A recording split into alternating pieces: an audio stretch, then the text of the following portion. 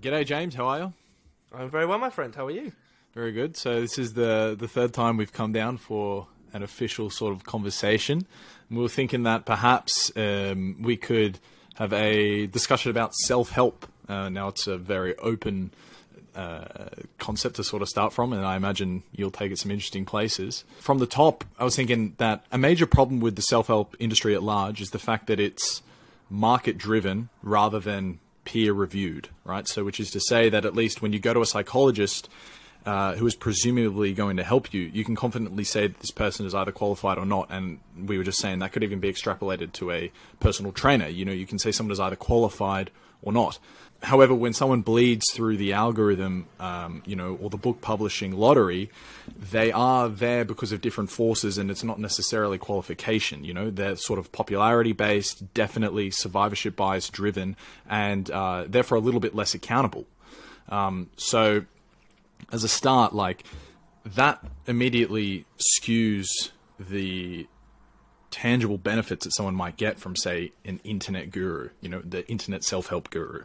Well, you say about qualifications, first of all. Qualifications don't necessarily, on their own, mean anything by default. I'm thinking of, I was watching with one of my friends last night, actually, a therapist on YouTube. I'll leave the person anonymous. No one associated with any of our spheres. It was like I say, associated with my friend's real life. Yeah. And she identifies herself as, hello, I'm XYZ, I'm a senior therapist. It's like, oh, okay, there must be something important about you. And she's talking about what to do when you overthink, how we always overthink. And we always overthink down negative pathways and negative thoughts and never about good things. And what I want you to do as a therapeutic exercise, this is the apex of her clinical work, is to go, every time a negative thought comes to mind. Just go, So you start thinking about pain, It's like, excuse me? What? So if you want to talk about qualifications strictly, it's like, I can understand why someone would be more attracted to an internet guru than to somebody like that. You kind of just highlighted maybe the difference why an internet guru might be more popular than, say, the qualified, peer-reviewed psychologist or person that's going to offer the self-help. Like, the internet guru is far more seductive, right? They're far more attractive, and because they can build an image of all these other people that they've helped before them, which is the survivorship bias, it becomes very easy for you to come in and be like, well, I'm going to be a part of this as well. People with qualifications, as I said, it doesn't necessarily mean anything. And there's another advantage, we'll say, to a young man or a young woman's, or someone who's just stuck in a rut's psyche. And that's how internet gurus can often present as manner personalities. This is a phrase that Jung talked about. Someone who is larger than life, and the way it would be described by, say, pop Jungians would be they are tapping into the archetypal layer of reality and they are channeling forces beyond them, and that gives them a mesmerizing capacity. That's not necessarily true whatsoever. There are multiple ways in which someone could be a man of personality. One of the ways you can determine, this is something that Pauline said on the Jung to Live By channel, determine if someone is a man of personality is, can they take a joke about themselves? You know, it's almost like the same marker of whether or not you can identify if someone's inflated or if yourself's inflated. Can you take a joke? So we are. If you look at the scene, we've got a young person or whatever, and or again could be an older person, and they've experienced a lot of nonsense over their lives, and they have a calling from what we would call the genomic self, or just that numinous feeling of I want to become better. They enter into a landscape, which is primarily these days on the internet, and it's like, well, who do I go to? Well, the institutions like you're talking about typically are largely ineffective most of the time, and I think that's a fair thing to say. You're talking about some of the peer-reviewed institutions, some of the more classical, okay. Yeah, and a lot of them lack spirit and personality, but that just comes with being in say, a government-owned or government-funded institution. There's like a lack of vitality there. It's not inspiring. To go to a CBT therapist is not inspiring. I use them as the example because they're, say, the frontline guys you would find in the NHS. So you're suffering with whatever. It's like I either have a calling to be someone better, or you've got some kind of psychosocial maladaptation, or you've got some kind of psychobiological problem, or anxiety, depression that operates in like a waveform. The standard things that young people, or indeed older people, will report for themselves. So the institutions are kind of like, and there's an element of like judgmental parenthood about them oftentimes, is what people will report. But then you go to the internet guru scene, it's very, very, very seductive. Very, very, very, very seductive. Super seductive. And it's like, well, very what are the areas in which people rise to the top of that sort of field? Oh yeah. So what areas are people going to be focusing on? Well, it's going to be different for men and for women largely, but you can track the instincts that are underneath the guru scene. A diet is an enormous one, and it varies. Carnivore, keto, whatever. There's something wrong with the modern diet, and we must fix it, which is a completely fair point. To be, to be fair to these people, we can track an instinct, a pretty obvious instinct underneath that, and then a lot of it will come down to sexual energy and relationships as well. It's like, well, that's going to be an instinct too, and then a lot of it is going to be moral behaviour, whether that be in a political or a philosophical environment. For example, this is something that Jordan Peterson primarily does. This is the primary influence he would have on an individual's, we'll say, anima, or so-called anima complex, or relating function complex that sits on top of the anima archetype. It shapes how someone relates. And it's like, well, Peterson tells you how to behave. It's like his 12 rules for life, and now he's got 12 more rules for life, and there could be more rules for life. It's like, so how I behave. Well, that's the father dynamic, the father instinct, the confirmation instinct, as well as the instinct to learn how to relate. So we can track them all in there, but the problem is they lack any, to be fair, well, they lack any kind of systematization, and a lot of the time, people, as you were pointing out quite rightly, mate, people rise up the ranks because they're charismatic, not because they have real-world experience. That's a problem.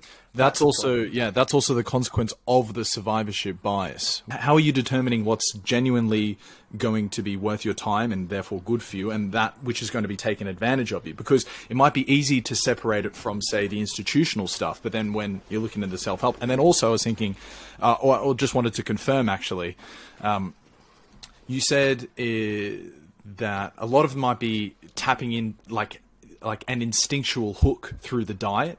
Like, are you sort of saying that there are certain things that instinctually we're all trying to solve, and so like they might fish you in by coming at it through the diet? Like, for example, this diet completely changed my life. It went from 0 to 100, and then you're hooked in on the diet, and then he feeds you a bunch of other BS, which ultimately ends up in a course. Oh yeah. I mean, the first thing you were talking about there, it's a good example of how you can, this is not an example of yourself, it's a hypothetical question, how you could track the negative anima, or so-called negative anima, negative relating function in somebody's typology. Because the frame, you can almost look at the frame in which that question's phrased. It's like, so we've got this peer-reviewed help, which might be unreliable, and we've got the internet gurus, who also might be unreliable. How do we determine what's right and what's not? Well, ultimately, if we return back to what the genome wants, rather than the frame of the question, which is like zoomed in many sort of layers down, then we don't have to answer that question at all. We can actually throw the question away and zoom out and say, we don't need any of it. Technically, there's the underlying principle that's driving underneath it. If we remove the trapping frame of, I need guidance to move from where I am now to where someone who I should be. That's the call of the genomic self. That's that numinous feeling to drive us forward. And it's like, do we need it from any of these people? Or is the answer actually coming from within?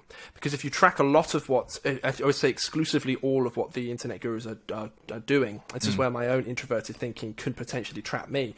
It's like, in particular, the diet one, the diet scene is one that, because of my biological training, sits well in my heart. It's like, maybe there is a problem with the modern diet. It's like, probably. If we look at the evidence properly, the answer to that is definitely yes. But in terms of practical bandwidth for 99% of people, especially if you're young, no. And that's absolutely fair to say. You're going to be okay. You're going to be fine. Will you be operating at optimal vitality? Probably not, but you're going to be absolutely fine. But in general, the different areas where these people are looking at, so especially in terms of relationships and psychosocial functioning, like, for example, with young men, it's generally how to gain status, how to work harder, how to talk to women. Those abilities are within yourself. They're innate. They're ancestral. And for a guru to come and call, you're right, it's like there's like a hook. The instinctual hook will get you to come in, but really the answer should be, my interest in this is coming from myself. And also, paradoxically, the answer to this is going to be coming from myself as well. That's the journey work of the personal myth. That stuff, by the way, on the negative anima, trapping the relating function, to sort of zoom in on a question and be like, so it must be one or two of these answers. It's like, that's in the personal myth guide, and it's an important thing to work out when moving through your own personal myth.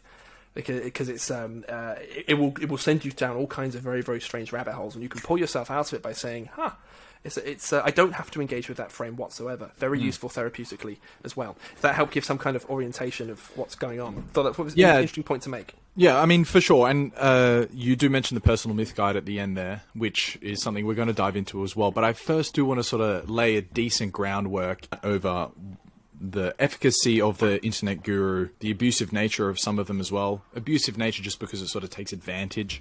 But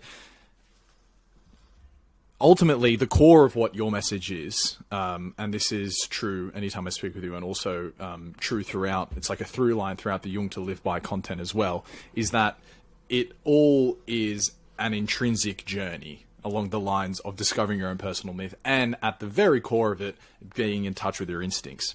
And that like kind of leads me to think that, is the guru even necessary? You know, even if it's a good guru, even if it's like a good mentor, you know, say your relationship with Steve, you know, or say Gordon Ramsay and his relationship with his initial boss, this Marco Pierre White guy. I think we're getting the name wrong, but it's along those lines, who he now has a totally failed relationship with. Is this guru necessary? Is this idea, because it's a very popular idea on, say, finance Twitter or business Twitter, but everyone's looking for this mentor. Everyone's being told this idea that the key to your success is to find a good mentor. And then it, you know, on the spectrum, then you have at one end the snake oil salesman who will just straight up sell you mentorship, which, by the way, I have an anecdote about as well. All the way to, like, you know, legitimate. You're a high performer. A guy who's already made it identifies you as a high performer, takes you under his wing, and tries to, you know, lead you down whatever path he went down. So, is the mentor, is the guru, is this actually something that is necessary? Is it good? Or at the end of the day, is it just our relating function trying to latch onto people that have experienced the success that we envision for ourselves? You know? Yeah. And I know there's a lot there, but you go. This is a great example of dialectical syncretism. It's the fourth pillar of psychosystems analysis, the school of depth psychology Stephen Pauline created. Dialectical syncretism, as an alchemical philosophy, if you like, is taking two different dialectical, so it's like a conversation, and syncretism, being like, you know, bringing things together in sync. So as an example of that, it's like you're coming from this field of money, Twitter, and finance and whatever, where you've got a definition of mentor, which presumably is like someone who can teach me things no one else can, or a very few amount of people can. Whereas in a depth psychological sense, a mentor would be far more, well, first of all, on the surface would be, say, professional development, but it does then go down into that personal development side. So, for example, it's an Eastern phrase that Steve told me a long time ago. He said, what they say over in the East is a mentor for a day is a father for life. Very different, because if you're looking for a business-based mentor, it's like presumably you don't want them to father you. But, and when you mentioned the relating function, that's the area in which to take a look at it. Because if you look at Gordon Ramsay and his mentor, the two act very, very similar. He was trained to relate within, presumably, I don't know if Gordon Ramsay's like Gordon Ramsay all the time. I hope he is. That would be hilarious. But he within I get that the idea he's not, though, but which is a real shame. Yeah. But within the psychosocial niche of the kitchen and being on camera, he relates in the same way as his mentor does. But that doesn't have to be the way that these things manifest. But we do see the way, or the dynamic that's at play when a mentor steps more into that sort of father role, rather than, say, being a personalized textbook who can just relay off information. That would be, to try and bring the two frames together, a very, very loose surface level example of dialectical syncretism. To try and take your frame and my frame and see what we can blend together, what the common language is, so we can move forward. That's necessary therapeutically when you've got a Freudian and a Jungian and an Adlerian and a CBT and a medic and everything all trying to communicate together. You go up to a Freudian and you say, oh, the anima. They go, what are you talking about? And the Freudian then goes, the id. And the Jungians go, oh, the id's not real. Yeah. That kind of thing. But so looking at the relating function then in this sense, it's like the Peterson example I mentioned a couple minutes ago. What's the role of a father? What's the role of a mother? What are those fundamental instincts, or what Jung would have called at that level of mother and father, archetypes, but we just call them instincts that need to be fulfilled? Well, psychosocial relating is absolutely essential. So if you're looking for a guru to tell you how to behave, that's the level of psychodynamic that we're operating at. Because we might approach them with ego fiction, say somebody who's talking about nofap, for example. Very, very, very common, a massive meme. It's like, nofap helps me become a real man. Nofap helps me with X, Y, Z. There's all this science behind nofap, the science of porn. I don't want to straw man it at all. But there's these reasons. But really what's happening is you're listening to someone telling you how to behave, fundamentally with nofap right at the level of instinct. Right down there. If you take something like money Twitter, I've been on money Twitter I haven't been on in a while, mate, because it makes me feel physically sick. I really can't take it, but I know the general themes and the way everyone relates is basically the same. And a lot of it then, the reason why I've spoken to quite a few people actually, people around my own age, entrepreneur types, who experience money Twitter, and we all know the same gurus from there and whatever, and they all report the same feeling of being hurt on the inside when they're exposed to these ideas. It's like their manhood has been hit by being exposed to these people, and it's like, oh, I'm not earning 6 figures a day. Oh, I'm not drinking my black coffee at 4 a.m. Oh, why haven't I got a mentor? That kind of thing. Why isn't my internet business turning over 30,000 a month? Like exactly. Everyone else's.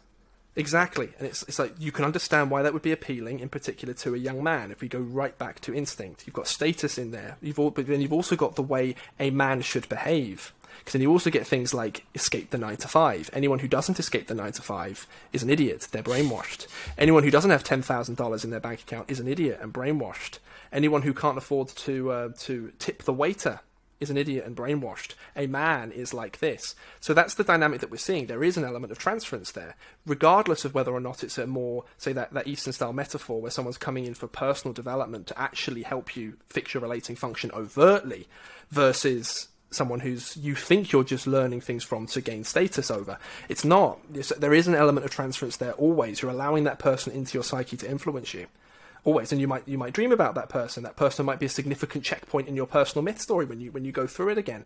And it's like, okay, that's the rough dynamic that we're seeing. So, I mean, how to discriminate, or whether or not gurus are useful as such? It's like, well, as a general question, yes, they could be. And chances are, if you're going towards a guru, you don't have the knowledge by default, because you're going to a guru, to discriminate what's right and what's wrong. I would reframe the question around, if it was myself approaching it, or therapeutic with a patient, and go, what's driving somebody towards the guru? Then it's powerful, because then, say, if you've got a problem with your gut, like going back to the diet example, you can then safely, with psychological hygiene, go to that guy who maybe is outside the establishment, who has experience with natural medicine or the microbiome or whatever, and be like, okay, this might help. And it might help. Versus someone who goes, all of my problems are the source of my gut, and this particular, probably elderly man on the internet, or middle-aged man on the internet, is going to tell me how to fix if I buy all his products, and isn't this great, and I want to be exactly like him, and he's also got all these other hobbies and bits and pieces, and the way he talks, and I'm starting to pick those up as well. There will be an element of that. Always, you start getting his interests as well, identifying them as your own. Oh, yeah. But it sounds like, it might be true, because it's not like it's all negative experiences interacting with these gurus or trying to take on the ideas of these gurus. Like, I think the fact that they've survived in the public consciousness with such force does suggest that there is actually some good being withdrawn from them. It could be the case that it's a sort of net detriment, like they're taking more from you than you're getting from them. But maybe it is the case that it's sort of just like a stage, a step that one must go through. They almost have to see these different gurus, project themselves onto these different gurus, to then be let down by them, and to then realize that after I implemented whatever their process was, it actually didn't change me for the better at all. I'm in fact exactly the same as I was before. Like, maybe you have to go through that process several times to then get to the point where you're like, oh, I always come back to one thing, and that's my instinctual self, and I always have the same problem, and that's my love for sweets, or my proclivity to have 5 pints instead of 2. Like, and you kind of you come back, I think, to whatever this sort of baseline is, and it might be true that it's the same problems again and again that are getting you wrong. And I read online this quote about self-help, and I think it's quite relevant here. He said, self-help is just another form of avoidance or procrastination. In doing your 6 a.m. wake-ups, your cold showers, your caffeine detox, you avoid making the actual change that is needed most. In most cases, this actual change is much harder than a superficial behavior change as well. And it's true that I think a lot of the gurus they're giving you these superficial behavior changes, very tangibly. Don't masturbate, don't come for like 6 months, and you'll be a super strong, effective human. Like this sort of nonsense. But I like the way he says it a lot there. It's like, in most cases, this actual change is much harder than whatever the superficial behavior change is that this guru is sort of telling you to do. And in the worst cases, in the most egregious cases, charging you money for as well. Oh, dude, I love what you've just said there. Absolutely love it. Because we're not saying, or at least myself, I'm not saying, and I know Stephen probably aren't either, there should never be any gurus, and what everyone should do is just return to their personal myth. That would be ideal. I'm not going to lie. That would be absolutely ideal. But that's not a realistic scenario.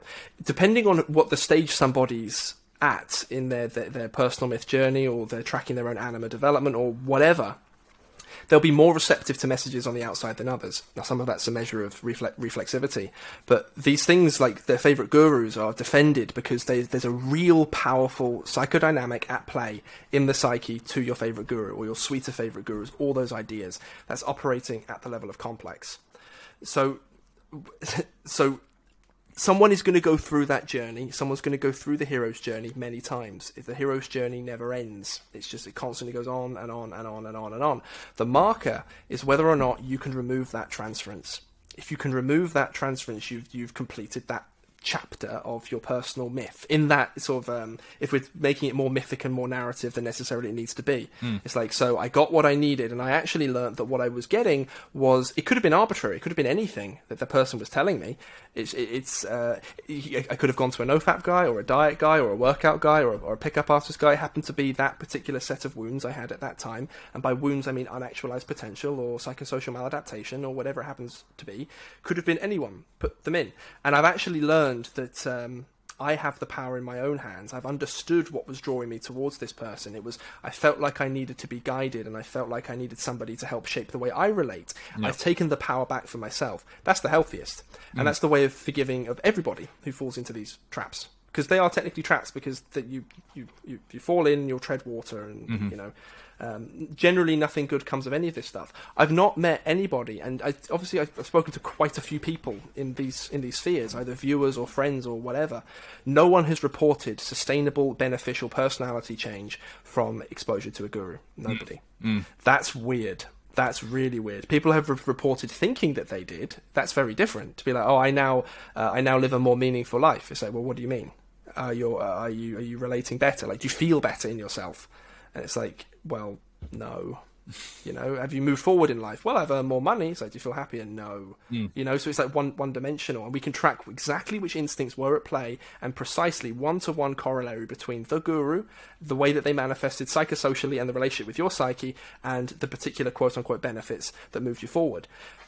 Gurus can be useful, but it's like it's like a little boy needing a father. And none of us want that. That is, to say that to someone would instinctually hurt them as well, and it would make them realise.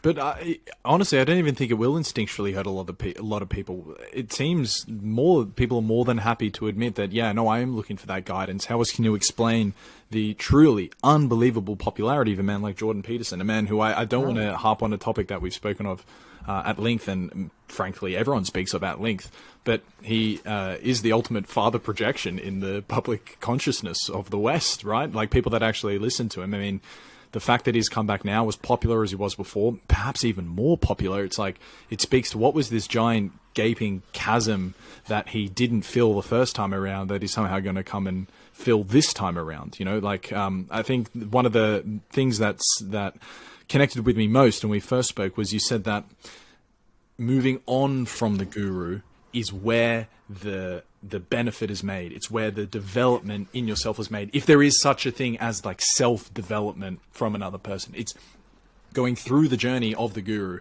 coming out the other side, and being able to set them aside and say, thank you, you've helped me. Now step aside, I'm going to continue on my way here.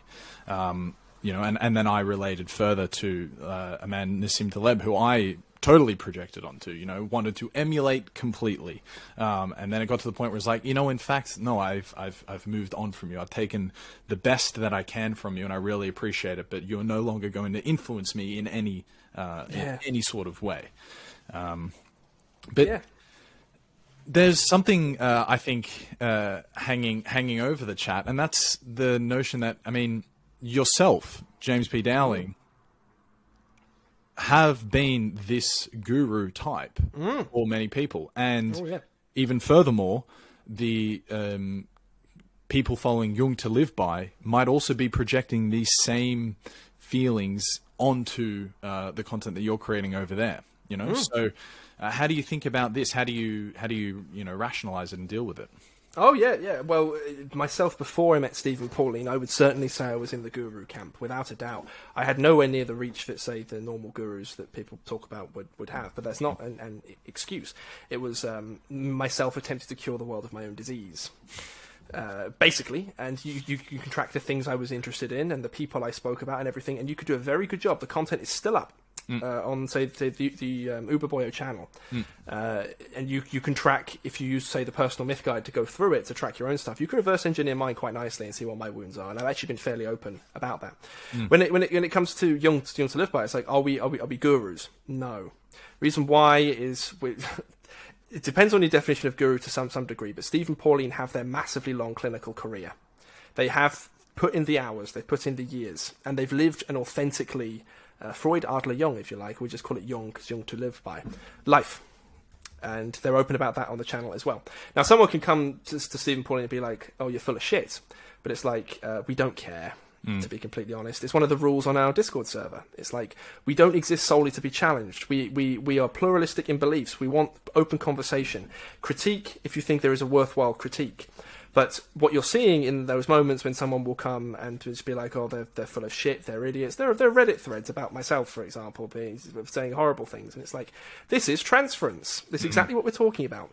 Transference can be positive or it can be negative in that strict sort of polar sense. Obviously, it's not really polar, really. It's a false dichotomy. But say people could have a very strong transference on, and this does happen all the time, a strong positive transference onto myself or a strong negative transference onto myself. Yep. Or Steve or Pauline. So it's the same dynamic we're seeing that draws people to the gurus. And it's the same thing we see when people are drawn to one guru and then they hate another guru. If you remember to the Jordan Peterson and Sam Harris, I think it's a good example of this, where suddenly the entire self-development scene overnight was split between people who are like, I'm atheist, who existed forever, although they've existed since Richard Dawkins came on as potentially the OG internet guru. I'm not entirely sure. I'm not necessarily a historian of the internet, but he must be there in the early days on sort of the Sam Harris side. Hitchens could well be, because his YouTube presence from even when he was still alive was huge, bigger than Dawkins. But that's actually a really fun sidebar. Is Hitchens the original internet guru? Interesting, but go on.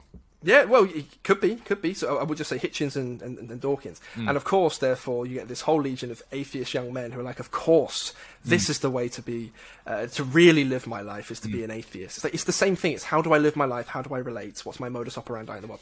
And then you got the Peterson side, who suddenly overnight everyone's an expert in Christianity and Nietzsche and everything else, who goes, nah, but it's not obvious that the Bible is wrong. And they're all at each other's throats. And atheists have gone from... there's no such thing as God to, well, there's definitely a higher being, but I don't think it's God. I mean, yes, that shows the localization in the psyche of where these ideas are originating. It's coming from, with both of those sides, a father complex. Therefore it's very loose and malleable, especially in the context of transference. So an idea will swap and change, as you've seen. Like, I note it in myself too. I was the biggest diehard Richard Dawkins atheist. Then Jordan Peterson comes along. It's like, it's not obvious that the Bible is wrong. Overnight! It's like, so this was the core of my identity that was right in my self-concept. It's like, no, it was on your complex. That was controlling everything you were doing because you were a little boy. That's what we're seeing there. Totally malleable, just to someone who's a little bit more charismatic than the last. Exactly right, or happens to speak to your particular wounds or your particular wounds at that time than anybody else. But this is something that as we're recording, reminded of something Steve wrote on the Discord yesterday. He tries his very, very best, and very successfully, to be a transparent pane of glass to transmit the light through. And he understands that the light does not originate within himself. The light is ancestral, and it's passed down. The ego's job at the end of the day, so that which we call James, for example, or that which we call the viewer who's watching or listening to this, the ego's job is to make some level of executive action and control, preferably towards optimal psychosocial maladaptation. That's its job. Everything else isn't you. It's not yours. The source of your knowledge and wisdom and the things that you learn come from the outside world, come from experience, but you're not the source of it. That's very different. That's a buffer against a mana personality. So maybe useful for this conversation, we can actually fractionate guru down and say, because obviously we can say lots of people, could it be a teacher? So, well, it could be. The gurus I'm talking about then, which is the vast majority of them, would be mana personalities. Those inflated sense of selves who are in the worst possible example you can think of would be like a Hitler type character, but the good manner personalities as they manifest, say, as internet gurus, is the same psychodynamic category, not say in terms of moral relevance. That's the thing to watch out for. So with Jung to live by, it's kind of like you've got Stephen Pauline's 40-year-long clinical career. They've decided that they would like to do this kind of work to help people online, which is something which is incredibly rare for someone of their, say, status and their experience. And it's like then they get all kinds of negative transference flown their way, and it's kind of like stick to your current guru then. See how well that does it. But that's your story and your myth, and it's like we're not going to interfere with that. And the people who are in the server and the people who've spoken to us and the students, everything else is kind of like, no, this is actually working rapidly, really well. So it's up to the individual how receptive and reflexive they are, and that will vary almost like a bell curve biologically across different people.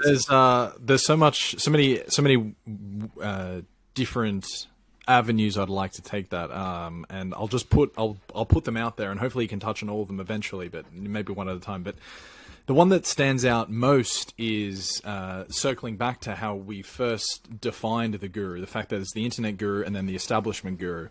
But then there's also, within the internet side of things, people outside of the establishment who are still legit and then who are not legit. And it feels like because depth psychology isn't necessarily recognized by the establishment, right? So it sits outside of the establishment, though it nonetheless has the beneficial quality that a peer-reviewed practice might have.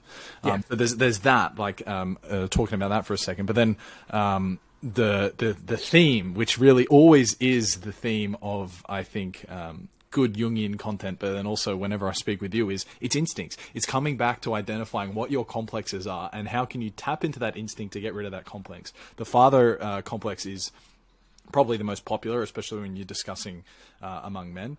But then I wanted to ask, how do you deal with that criticism, James? Because, you said there's entire Reddit posts dedicated to shitting on you. I mean, that's how does one remain psychologically healthy and manage with that? I typically just don't engage. I mean, we get we get a lot of nonsense, but first of all, we get a lot of engagement.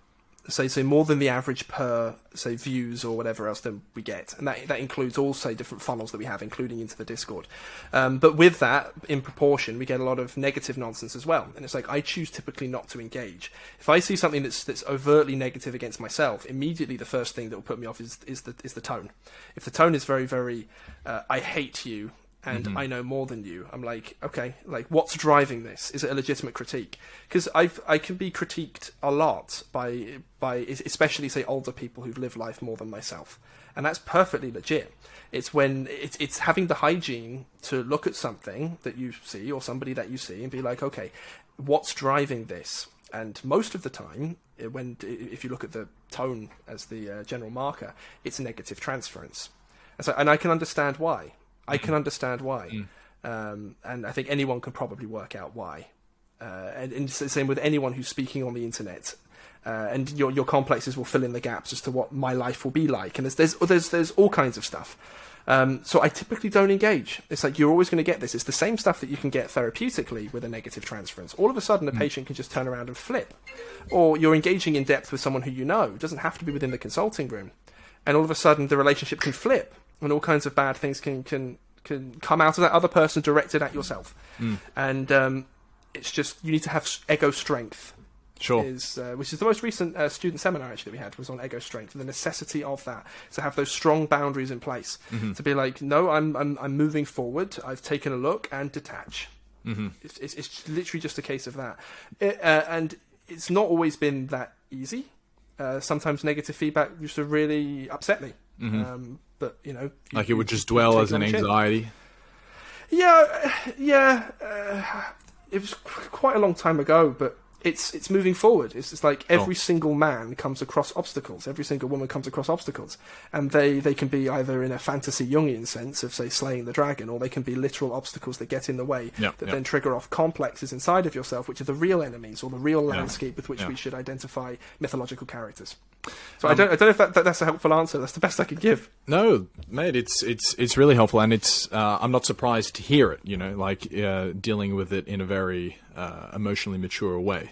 Just being able to realize, well, it's nothing personal. This is something happening in their life, and they're now projecting something they really dislike, whether it's about themselves or something they're interested in, onto you. I think it's very true that no one thinks about you as near as much as you think about you.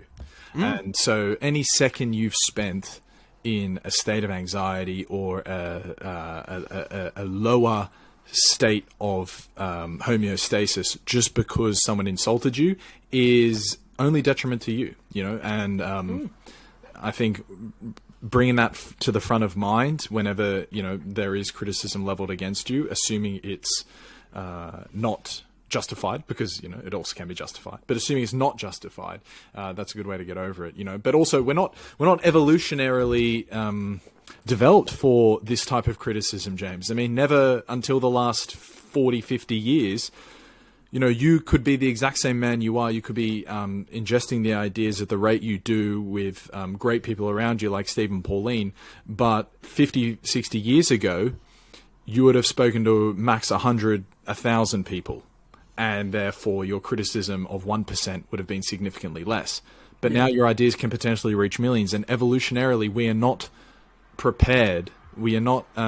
We haven't evolved to deal with criticism on that scale, simply because we haven't evolved to communicate with people on that scale. If 1% of people are malintended and you reach 1 million people, man, that's a lot of negative feedback coming your way. I can only imagine how people like Tim Ferriss or Joe Rogan deal with it. I mean, Joe says he doesn't look at his comments, but Tim Ferriss wrote a great blog post once about the downsides of fame, because he's got an email newsletter that's in the ballpark of 10 million subscribers. Jesus. Yeah, so it's unreal.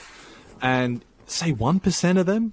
Holy fuck, man. That's 100,000 people who irrationally hate you. And then like a further 1% of that, say 1,000 people, they could be homicidal, mate. Is it too much of a stretch to say 0.1% of society is homicidal? I mean, maybe that's way too much of a stretch to say, but at least psychopathic. I don't know if that's too much. Oh yeah. I'd say more than that would be psychopathic. And imagine that, James. So evolutionarily, we're not designed. Oh well, we're not designed at all. But evolutionarily, we haven't evolved to deal with criticism on that scale, And I don't know if there's anything worth saying about it, but I just wanted to tag. Well, you're absolutely right. If you say somebody, and this often happens with like an overnight sensation or an overnight star, if their growth rapidly exceeds what they are like adapting to, then that can be a serious problem. But the human beings are incredibly psychosocially adaptive and adaptable. So take Tim Ferriss's rise. I'm not overly familiar with it. I know his was kind of like a trickle, then it was a boom with like the 4-hour work week, I think, from memory. That would have been the key moment in which he would have had to adapt to that new level of fame and that new level of, because if we think about the past, we're all descended from king and queens, and people who are in charge of countries, and they would have had to be completely fair, less criticism than say someone like Tim Ferriss would have. Which you have 100,000 people in the kingdom bashing on the door all at once. It's like probably not. It's in general, some people have had that before, but I think we can take it. And what also helps is the fact that it's virtual as well. It's not seeing individual faces, it's comments, it's words, and which makes it more easy to sort of cognitively detach. But what also helps is being grounded in a timeline as much as you can be, based on the effort and the work that you put in. So that's the work of the personal myth. But also being in touch with those instincts, which helps alleviate those anxiety states or those depressive states or whatever. It's like, have you got a peer group and people backing you up? Have you got a partner? That kind of stuff. And then you feel stronger. Then you've got, like we call it IPSA, a cadre alongside you, like Alexander the Great's cadre. There, all going through the same thing, all understanding. And it's kind of like, oh, there's like someone who's throwing shells or bombing or whatever from like a boat just outside our aircraft carrier, and it's like they can try. The instincts feel calm. It's like threats, but fine. But I'll let you know when and if Jung to Live By hits 1 trillion followers on Instagram or whatever. Then I'll let you know. If I go a bit weird, then you could remind me of this. Let's bring it a little bit back to gurus and self-help, if we can. I wrote this down, and I wasn't surprised to hear your position on it. Let's say, obviously the way you say it is fresh, but the position nonetheless. And I feel very similarly. And I sort of wrote this as an idea of, once you realize that the guru is not someone to attach onto, but rather extract from, that this could then be the continuation of it, right? So self-help addresses the needs of being productive, optimization, efficiency, success, and so on. But one must ask themselves the question as to where these motivations sit on the psychologically healthy human's list of priorities. Because instinctually we are all driven towards individuation, whether we consciously realize it or not.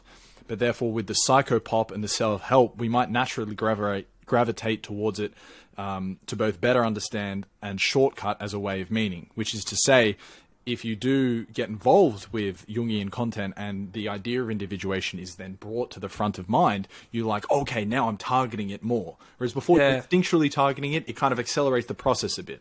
Yes. Más o menos.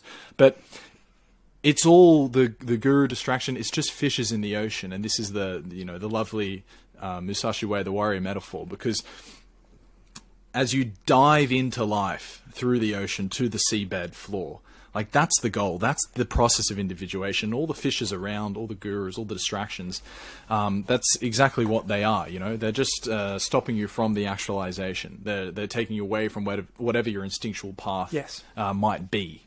You're attracted to them for a reason, but they will cluster, or they're associated to complexes, and the complexes will cluster around your personal myth through line, which is part of your personal myth, it's part of your story. But to get down to who you are at the deepest level behind your persona, we'll say, then who are you? And we were chatting a little bit about this before we started recording. So, well, that's a question which the ancient philosophers have asked for a long time, and the stories of mythology ask. It's like, what makes you? To answer that question, I won't, because I can't. First of all, I'm working on that myself. But it's certainly not your complexes. We could definitely all agree on that. It's certainly not the stuff that you've picked up and acquired over your life that's going to change and shape your psychosocial adaptation. It's not you. So the gurus will be distractions, but transference is instructive. That's such a useful thing Steve taught me recently. Transference is instructive. It shouldn't be there for a healthy, adapted person, but we can be like, it's here for a reason. For example, take I won't name any names, but like, so say there's like if we were going to create our own optimal internet guru to then wheel out, like in a marketing sense, to then wheel out into the self-improvement sphere, what would it be? Would it be for young men? Would it be an old woman who starts talking about the absolute importance of drinking orange squash with bits in it? It's like, no. That, I think, is even enough of a grounding to be like, so it's about the person. It's not about what they're saying. Some of it's about what they're saying, but ultimately the hook is that particular person. And it's instructive. Whether or not you can reverse engineer why you're attracted to it is the marker of whether or not you will move forward. Otherwise, you'll be stuck in an endless cycle. And it's like, why do you feel like you need a dad? Maybe you do. It's like maybe you need somebody to come and guide you.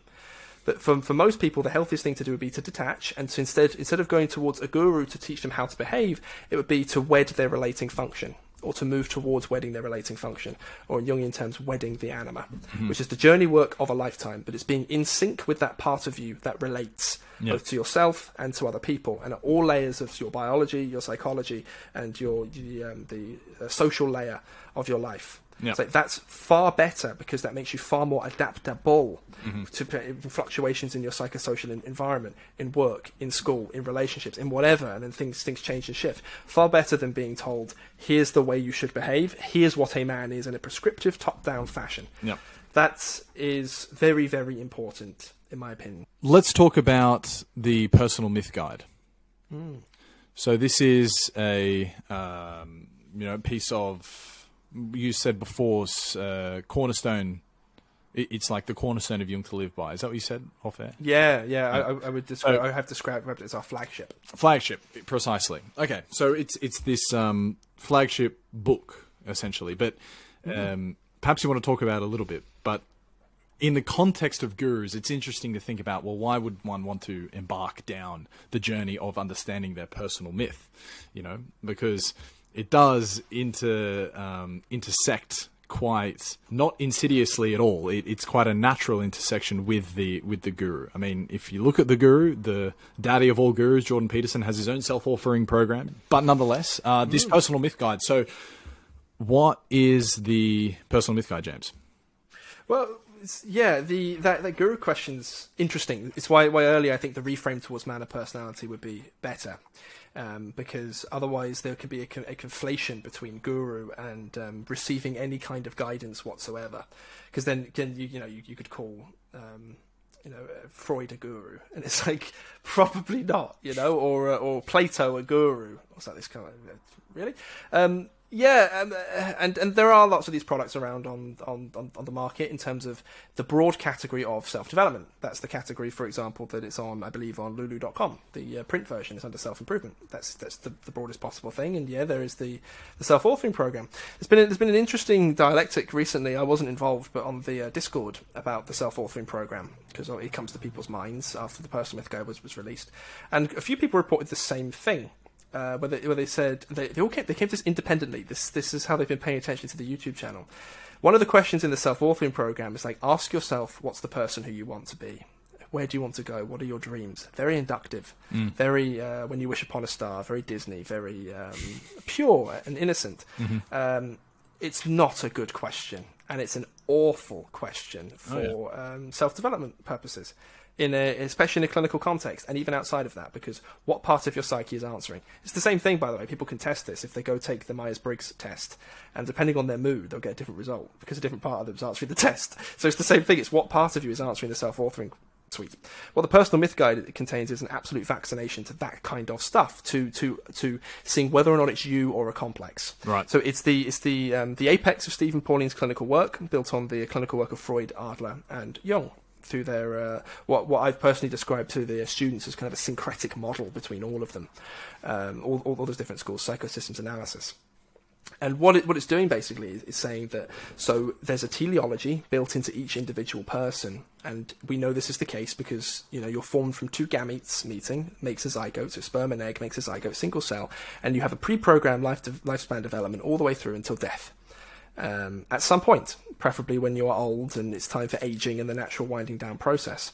And you've got bits and pieces that need to emerge from your genome, or broadly your system's biology, over your lifespan. So, okay, what happens when something goes wrong? Then you develop what we call, or Stephen Pauline called, an individuation neurosis. It's like, so something has happened, usually in terms of your psychosocial adaptation, so that's usually in terms of parental complexes, but not broadly. We shouldn't just approach it like that for psychological hygiene reasons, that we call colloquially knocks you off of your personal myth through line. You should have emerged through healthily, and everything should have emerged normally, but you can't hold down a relationship, or you have anxiety, or you have a waveform of energy that brings you down into what colloquially might be called depression, so distinguish it from actual depression. Addiction. All these kind of things, an overwhelming obsession with internet gurus, whatever. There's something that's taking you away with what was meant to be you. That's what the Personal Myth Guide explains. It's enormous. I believe, off the top of my head, it's 458 pages. Precisely, and only some of it is the step-by-step personal myth process. And that's because everything has to be laid out first. Everything. Especially complexes and the relating function. Yeah. And there's loads more in and around that as well, but it's an understanding of the relating function, understanding the complex is the necessary precursory theory to going in as best as you possibly can. If you don't have that theory, you could probably do a fairly okay, fine grounding job to be like, so what's me, what's not me, can I track my core memories? But to understand those is to understand how unconsciously your libido and your attention and your interest and everything else has been guided across your life. That'd be a broad thing. Is it fair to say as well that it's almost a textbook introduction to depth psychology? Yeah. And I thought it was worthwhile bringing up because it's almost the antithesis to the guru worship. It doesn't have to be the antithesis, but it is an alternative path to the guru worship because, like we did say earlier, like it is almost natural on our path that we are going to latch on to several gurus throughout the journey, and perhaps understanding yourself and answering the big important questions by understanding your personal myth is going to do a much better job at calling out the BS in the gurus that you see along the way, and then attaching onto the really good ideas that you also see in the gurus along the way. Yes. So take somebody who pick anyone. So anyone listening, pick your favorite guru or any kind of case study example, and in a snapshot of a moment. So a snapshot of space-time, you're observing the guru, you're learning from the guru, and your behavior and your libido, your energy, everything is modified by this external imago and the words in which they're speaking, with the ego fiction of, because it is in most cases, especially because no one understands the psychodynamic underneath, truly in the unconscious, it would have to be an ego fiction to some degree of what this person is doing for me. So, well, if you put that in a timeline, that's very, very, very different to just sitting there experiencing what this is. And then someone goes, you shouldn't be learning from that guru, you should be learning from that guru. So we'll just take the Peterson, Sam Harris side of stuff. It's like, Sam Harris is right, no, Peterson's right. Put them all in a timeline. And what you can do, and I've seen people do this, I've done this in clinical work, you can just track your father transferences, if we just use clinical words for a second. You can actually track it. It's kind of like, so this is my relationship with daddy, basically, and then this was the purpose of dad. I understand theoretically what the purpose of dad is. That's in the personal myth guide. This is what I didn't get. And so, hang on, wait a minute. As soon as I went off to college, or whatever, I noticed an interest in self-improvement. That's so the first one I was away from dad. And my first transference was this person, then this person, then this person, all in a line. And I can track whilst that's going on, my interest or ability to relate to women is going down. And my interest in schoolwork is going down. My procrastination is going up. What if you track it like that, like a scientist, like a forensic mind, you can go back and see what the etiology in sort of medical language, or the original originating factor or psychodynamic was that caused this.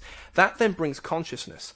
That's very different to just learning theory, to be like, well, this is the purpose of dad, or this is the purpose of guru. If you have consciousness brings with it affect or emotion. That's something you don't get from reading, say, a textbook or watching a YouTube video necessarily. You've got to put in the work. It's something Steve said as well. It's like, it's not a quick fix. We're not selling you a get rich quick scheme for the mind. It's you have to put in the work. That's the stuff of the snake oil salesman. That's the stuff of the guru. Like, exactly. Promise of help. There is nowhere in the personal myth guide where I've said this is going to help you. Like, it doesn't actually, because you don't promise these sort of things. It just says this is a path. Decide to take it or don't. If you put in the work honestly, genuine, and reflexively, then it will work. Unless, say, there's like severe mental impairment. So, for example, it's not going to fix schizophrenia. Yeah, right. You know what I mean? It's not going to fix Alzheimer's, but it's going to fix an individuation neurosis. It does. Yeah. And hopefully, if someone is, say, an avid viewer of Jung to live by, they would have tracked my changes over time, which I hope I can broadly call development over time. Everything, how it shifted and changed. All of that, as I said in my first video I made on the Jung to live by channel, was a result of the personal myth process. All of it, and the direct mentorship with Stephen Pauling. It is actually quite fascinating, and I'm sure most fascinating for you as well. But you've had this development take place in public. And it's all and it's traced over time, which I can only imagine is like a very meta, bizarre, withdrawn way of looking at something. Yeah, to go back and watch old videos of like the very early days on YouTube, which aren't around anymore. They're on private on the Jung to Live by channel. I tried to very recently. I was like, oh my god! What the weirdest thing as well is my voice is different. My voice is now. I was showing someone the other day, and they said that in the older days, including in the Ion videos or the Boyo videos, my voice is like, it's like I'm speaking from here, but now it's like I'm speaking from here, my chest. It's like I've grounded, I've relaxed, it's like my biology has caught up to me being 24 years old. Yeah, and now you've got a nice, healthy ginger beard. Oh yeah, coming through like Luke Kelly or my Irish ancestry. James, something interesting you said was tracking your projection onto the man of personalities over time. Was it Dawkins, and then was it Harris, and then was it Peterson, and now who's the next one? I don't know, Joe Rogan or something. There's an interesting point to be made here that our generation and all the generations to come, they're going to have way more exposure to a variety of gurus than even our parents and before certainly had. Because before it might have just been the the most popular actor of the day or the most popular TV personality of the day, or maybe a very popular author of the day, right? And I'm curious how you think about that. Like, what does the guru proliferation say about the culture? The fact that so many more young men and women can now latch onto many more gurus than perhaps they could have before. Is it worth commenting on? Like, is it a natural phenomenon that's not... It is. Okay. I think it's actually a really, really pertinent point. It's the proliferation of it. Well, it's like, what does it result from? Well, ultimately, gurus depend on money. So there has to be a market. It has to be like, if we really just bring it down sort of like basic business sense. It's like, so why is there a market? So, well, there's a market because, well, look at the psychodynamic. People feel like they need to, we say primarily younger men, 18 to, or 16, something like that, to 35 maybe, feel like they need to be led and told what to do and how to live their lives. It's like, well, that's going to be parental. So the proliferation and the intensity and everything else is going to be a direct result of a generation of young people who have not received what they needed in an instinctual sense from their parents. So we've spoken a little bit about parenting and the next generation before on our chats. The best way to make sure gurus, in the sense that they exist right now on the internet, go away, and that's a moral choice if anyone wants that or not. But the way to do it would be give your son what he needs. Instinctually, give him what he needs. Because then he doesn't need it from anywhere else. There's no market. But that's a much... it's a very flippant thing to say.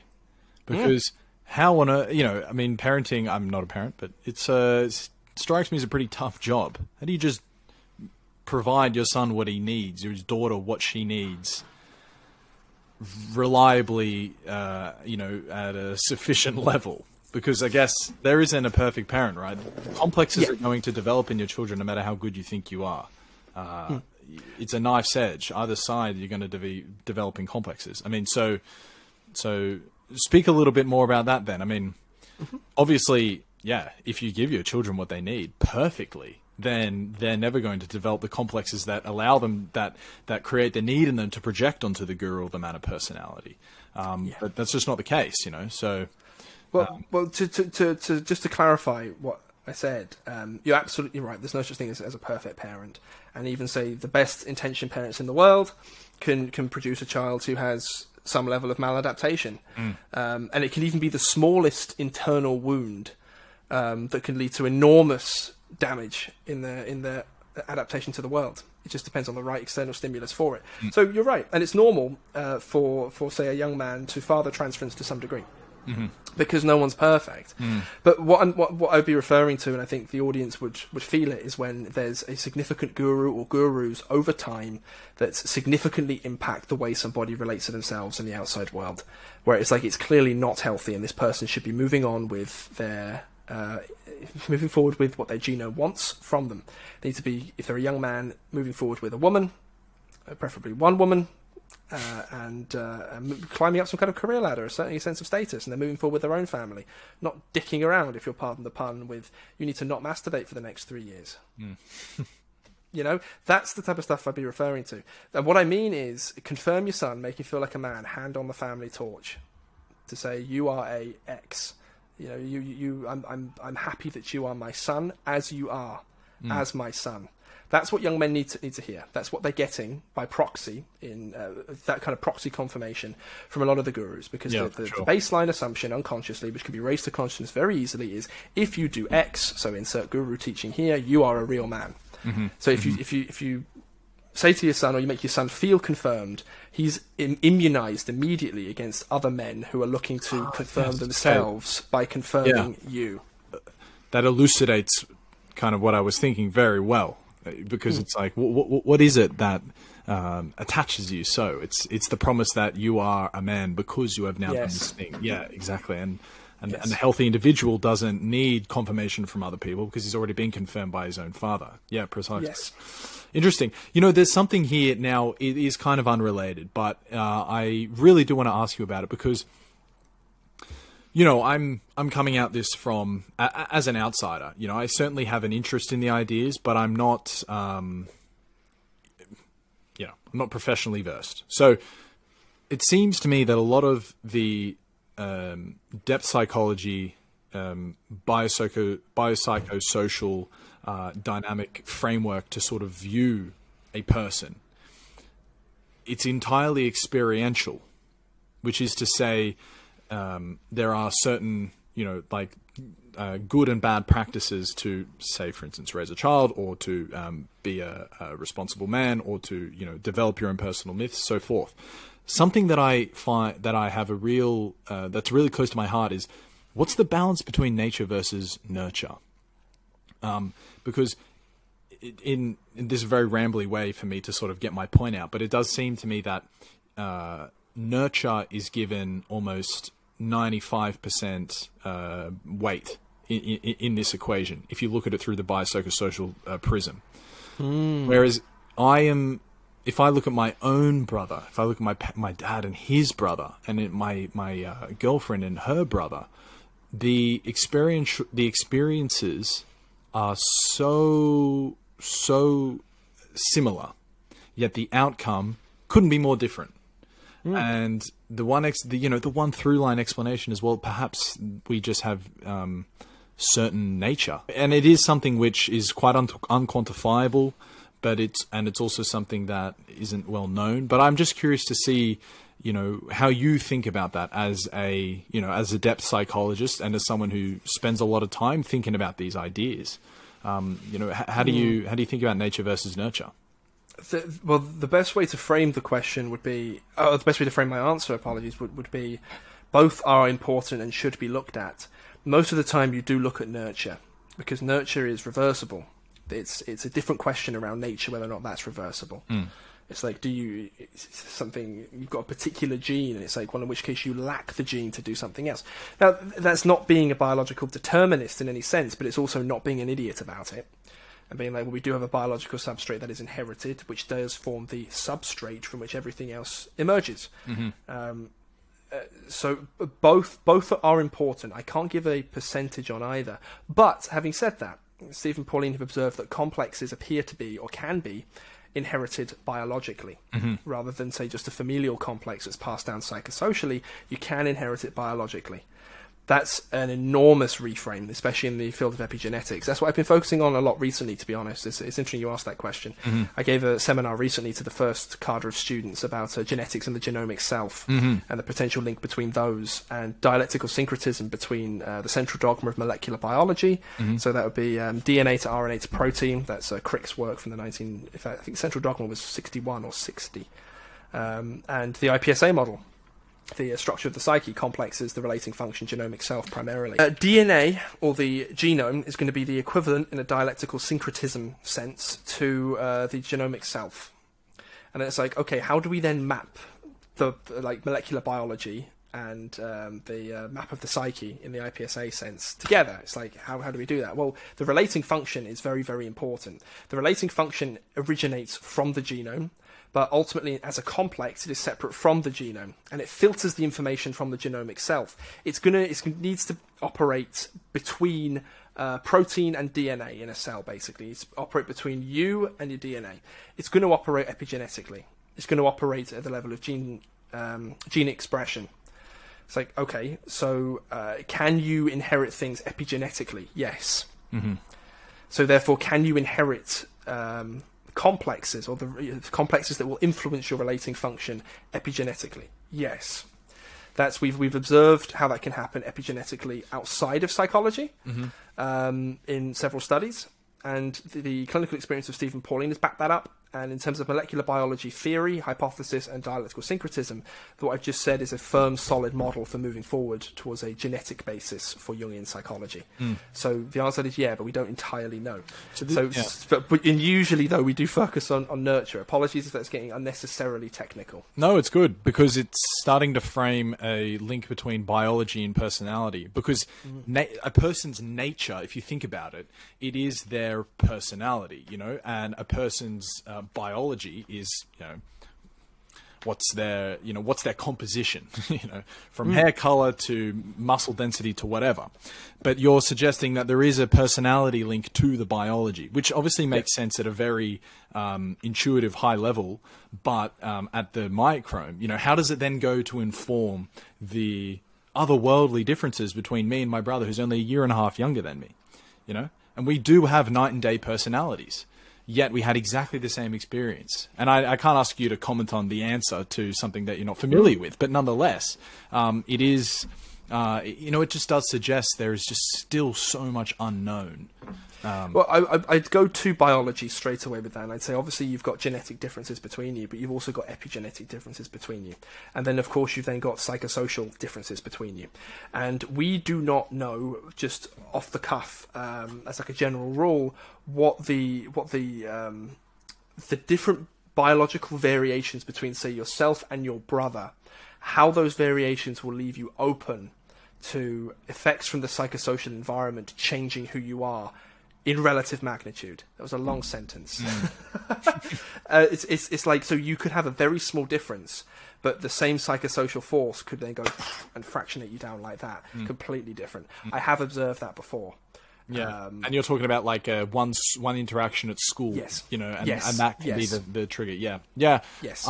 I actually really do think about it similarly, to be honest. There's so much weight given to the importance of parents, and rightly so. Obviously, it's the most important environmental aspect. But God, you cannot discount the influence of a friendship group and a school. And what suburb you live in relative to other people. Like, it's fucking huge. And it can be sort of just flippantly discounted because it's like, oh, but he lives in a great home. Why is he always acting up? Well, look at his friends and look at the experiences he might have had as a vulnerable 10, 11, 12-year-old, incredibly impressionable and just wants friends. Yep. Yeah. Absolutely. Absolutely.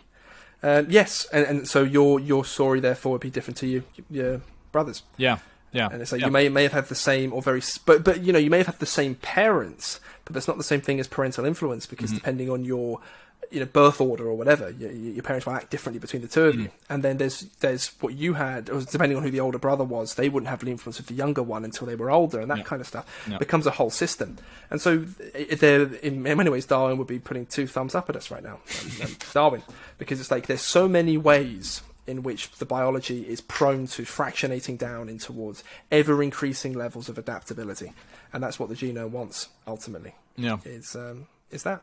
Yeah, James, we've been a little bit around the world, but I think there was a decent, at least a decent decompression on Google's on the gurus, the matter personality, and something we didn't really touch on at all was the internetization of Jung. But nonetheless, I like to close on a touch of little poetry here because.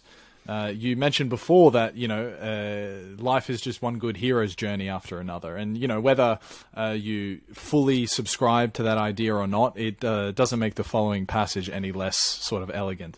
And Joseph Campbell said, what I think is a good life is one hero journey after another, over and over again. You are called to the realm of adventure. You are called to new horizons. Each time the same problem. Do I dare? And then if you do dare, the dangers are there and the help also in the fulfillment or the fiasco. There is always the possibility of a fiasco, but there is also the possibility of bliss. I like it. So in your own personal myth, in your own way that you're trying to relate with the world and people around you, don't get sucked into the guru. Jordan Peterson's back. Don't jump back on the Jordan Peterson train straight away. Step back a minute, observe, try and learn, and try and move on. Yeah, it's such a shame to your own genome, your own ancestral legacy, to just hand it over to someone else to control. It's such a shame. Whatever. But it's going to help some people who are reflexive, or not necessarily. It's their own personal context. Some people will listen and be like, maybe I should be returned back to myself. Other people don't, and that's okay. It's not a one-on-one interaction. It's a video on the internet, and there's a level of engagement that someone will have with this. Yeah. And so it's their own journey, and I wish them well. I wish them well. But I know and I can say this defiantly with own personal experience in the limited that I have. It's like it's so much better to be out of the sphere of following guru after guru after guru, pretending that you know who you are. And it's like, do I know who I am now? It's like, not to the extent I could, but I do know I'm not them. And I do know that's not the path set out for myself. And I hope, the consciousness helps. It helps. And and hopefully the tracked development, quote unquote, on the YouTube channel is testament to not only that, but the hard work Steve and Pauline have put in over the last 14 years plus. So, and there's no cheap solutions, and there's definitely no easy answers. Ultimately, it's going to be your own journey that you're going to have to struggle through. And with that, James, until next time. Take care. Absolute pleasure as always, my friend. See you later, mate.